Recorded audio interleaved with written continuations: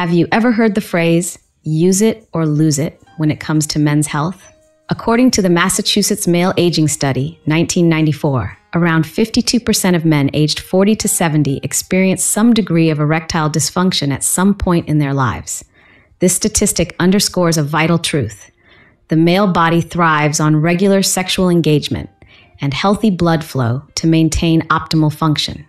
If you drastically reduce or entirely stop using your penis as you get older, your body can start to exhibit a range of avoidable problems, from reduced elasticity to more severe issues like fibrosis or erectile dysfunction. But it doesn't have to be this way. Today, I'll walk you through the key reasons older men might let their sexual activity wane, plus the health risks that come with this choice. I'll also explore practical solutions like Kegel exercises, vacuum pumps, and even medical treatments that can help you reclaim intimacy and preserve your overall well-being. Before I dive into these details, I want to remind you to subscribe to our channel and tap that notification bell so you never miss our latest updates. And if this discussion resonates with you, please give it a like. It truly helps more people discover our content and join us in nurturing a healthier outlook on sexuality at every stage of life. Feel free to type yes in the comments if you find our topic useful. If you find it unhelpful or irrelevant, simply type no. Your feedback matters more than you know.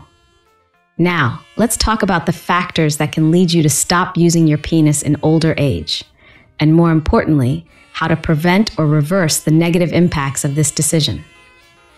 Reason number 1, relationship struggles. A committed partnership can be one of life's greatest joys, but it's also where disagreements and misunderstandings often surface. Chronic conflict, ongoing arguments, poor communication, or a lingering emotional disconnect can drain your desire for intimacy. Over time, unresolved tension creates a wedge between partners, and that closeness you once cherished might all but disappear. If you and your partner are no longer sharing emotional or physical affection, you may feel alone despite living under the same roof.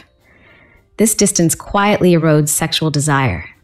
It can become so ingrained in daily life that you almost forget how crucial intimacy is for emotional well-being. However, these challenges don't have to be permanent. Open communication is key.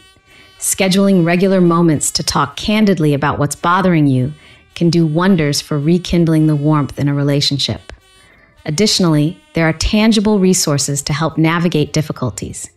I'd like to highlight my digital book, Rediscovering Intimacy: Healthy Sexuality After 60, which addresses common emotional pitfalls and provides strategies for rekindling passion.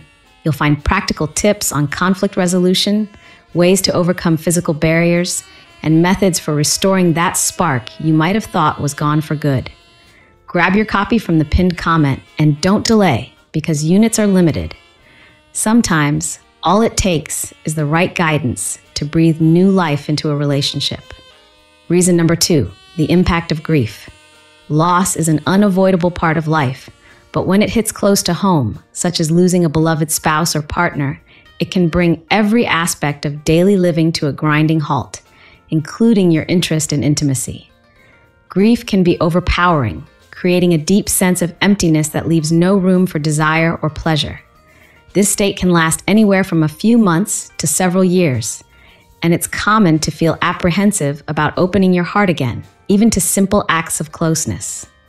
The fear of reliving emotional pain can build a protective wall around you. Over time, this wall can become so sturdy that your libido fades into the background, making any form of sexual activity seem irrelevant. If you're grappling with grief, remember that healing rarely follows a neat, linear path. It's normal for your body and mind to need time to adjust. Compassion for yourself is paramount here. When you feel ready, gentle reintroductions to touch, like non-sexual massage or even holding hands, can remind your body that physical closeness isn't a threat. Professional counseling, especially grief-focused therapy, can guide you through these complexities and help you slowly open up to the possibility of finding pleasure and closeness again. Reason number 3, serious illnesses. Facing a serious health condition, such as cancer or chronic heart disease, reorders your priorities. Treatments like chemotherapy, radiation therapy, or certain medications can drastically reduce your energy, disrupt hormone production, and alter your normal bodily functions. This shift in physical well-being can lead to a steep drop in sexual desire because your body is so focused on recovery that it has little left over for intimacy. The emotional burden of a life-altering diagnosis can also trigger depression or anxiety, both of which play havoc with libido. Don't forget that healing doesn't always mean neglecting your intimate life. While it's true that you may not feel like yourself during treatments, there are ways to maintain some level of sexual health. Light exercise, relaxation techniques like deep breathing, or pelvic floor exercises, often called Kegel exercises, can boost circulation and combat some of the negative effects of inactivity. Communicating with your medical team about sexual concerns is also vital. They can recommend specific interventions, ranging from hormone therapy to safe forms of physical activity, that align with your treatment plan, helping you avoid or minimize problems like erectile dysfunction. Reason number 4, low libido. You might be surprised to learn just how many men quietly experience low libido for reasons ranging from chronic stress and exhaustion to clinical depression. When your mind is constantly fixated on financial worries, family issues, or workplace stress, sexual desire often falls to the bottom of your list of priorities.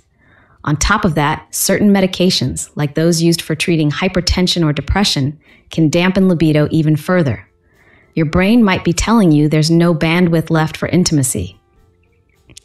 But a drop in libido doesn't have to be permanent. Talk to your doctor about possible alternatives to any medications that might be hindering your sexual function. Exercise, especially cardiovascular workouts, is known to elevate endorphin levels, which can naturally spark your libido. Simple changes, like practicing mindfulness or scheduling a few minutes of relaxation daily, can also help shift your body back into a state where desire feels natural again. Reason number 5, excessive work and stress. In a world that seems to demand more and more from us, it's easy to let work overshadow everything else. When you're running on fumes, trying to meet deadlines, please clients, or handle an endless to-do list, the idea of bedroom intimacy can feel like a luxury you can't afford. Stress hormones like cortisol can suppress sexual function, making it hard for the body to switch gears into arousal and enjoyment. Gradually, this leads to a cycle where your penis sees less and less action, simply because you don't have the time or energy to engage. If this is you, a structured approach to stress management can be life-changing. Perhaps you can delegate certain tasks, or you might commit to carving out a set time each day for winding down, whether that's a short walk, a warm bath, or a bit of yoga. Don't underestimate the impact of small changes. When you lessen your stress load, your body is far more receptive to the pleasures of intimacy. Reason number 6, declining testosterone. Testosterone is the linchpin hormone for male sexual desire. As men age, it's normal for testosterone levels to taper off, especially during andropause, often likened to the male version of menopause. Certain treatments, such as those for prostate cancer, can also suppress testosterone production. When this hormone drops, so does the spark that once ignited sexual interest. Erections may be weaker or harder to maintain, and low energy can further dampen your inclination for intimacy. However, modern medicine offers multiple interventions. If tests confirm a significant hormone deficiency, doctors may recommend testosterone replacement therapy. Supplementing with therapy-appropriate levels can bring back sexual desire and improve overall energy. It's also crucial to note that a well-rounded lifestyle, featuring balanced nutrition, regular exercise, and sufficient sleep, can help sustain healthier hormone levels over the long term. Now that we've explored the core reasons your penis might not be getting regular activity, let's look at what happens when that inactivity becomes a long-term pattern. Stopping or drastically cutting back on sexual use can trigger a series of physical changes that affect not only your capacity for pleasure, but also your basic intimate health. Consequence number 1, reduced oxygenation and tissue health. Erections serve a biological purpose beyond sexual gratification.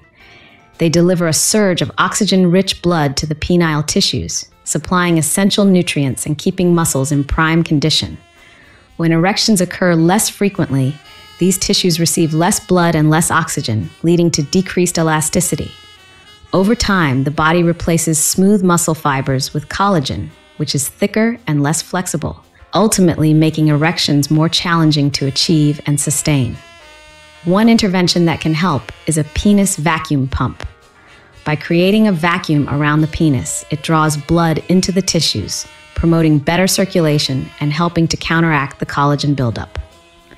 Using this device regularly can support healthier blood flow and preserve tissue elasticity, even if you're not sexually active as often as you'd like. Consequence number 2, penile fibrosis and curvature, Peyronie's disease.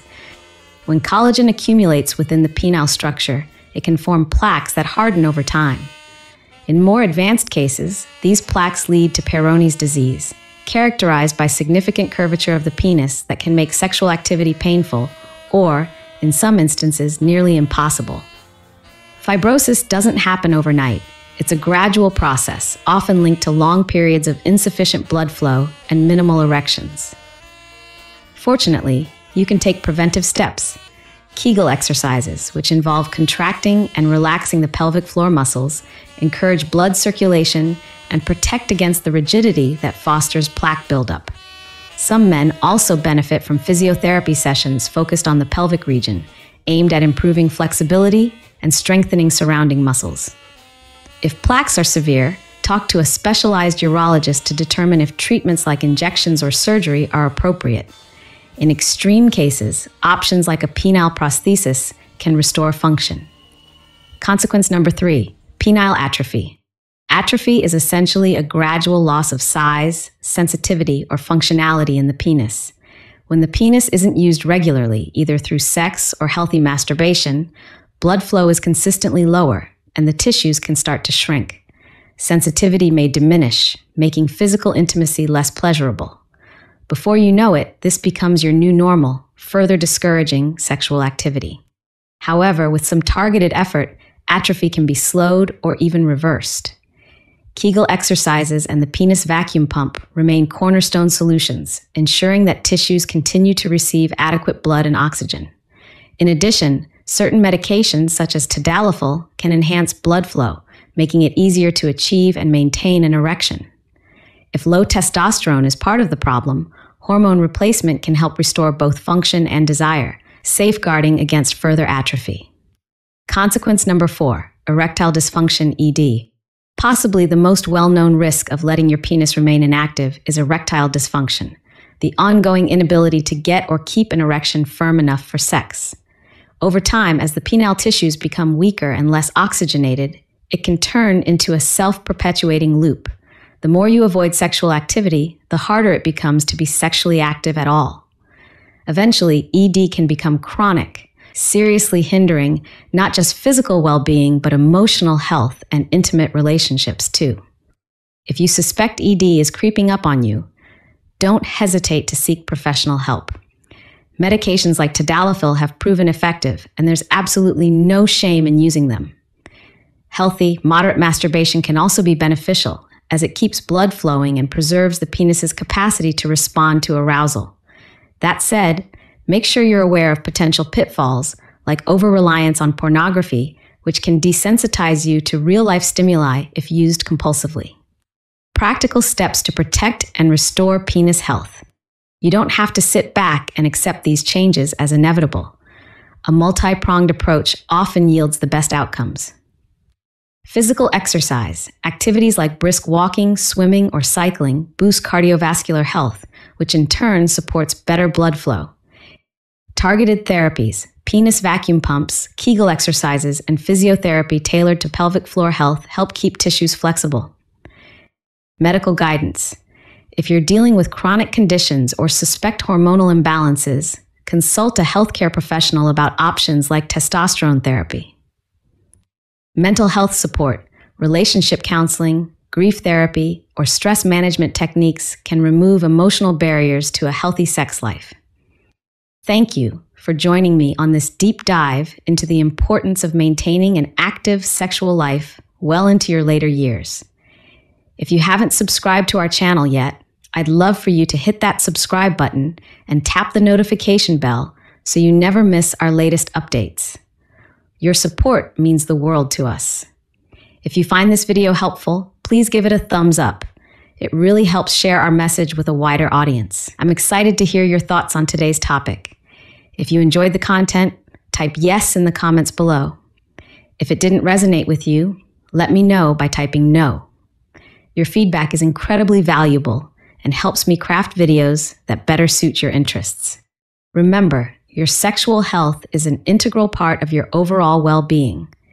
Intimacy isn't just about pleasure. It's about connection, emotional release, and maintaining healthy bodily function through regular stimulation. By taking proactive steps like communicating with your partner, consulting with healthcare providers, and exploring tools that keep blood flowing where it matters, you can safeguard your intimate health for many years to come. And if you're ready to gain a more comprehensive set of strategies, be sure to check out my digital book, Rediscovering Intimacy, Healthy Sexuality After 60, pinned in the comments section. Quantities are limited, so don't miss the chance to rejuvenate your love life. I hope you're leaving this discussion feeling informed, empowered, and ready to take action. Sexual health is a lifelong journey. Keep exploring, stay curious, and never forget that it's entirely within your power to maintain a fulfilling, intimate life, no matter what your age. If there's one piece of advice I want to leave you with, it's this: don't wait. Your body responds best to consistent, loving care. When you use it, you're far less likely to lose it. Stay well, stay informed, and I'll see you in the next video.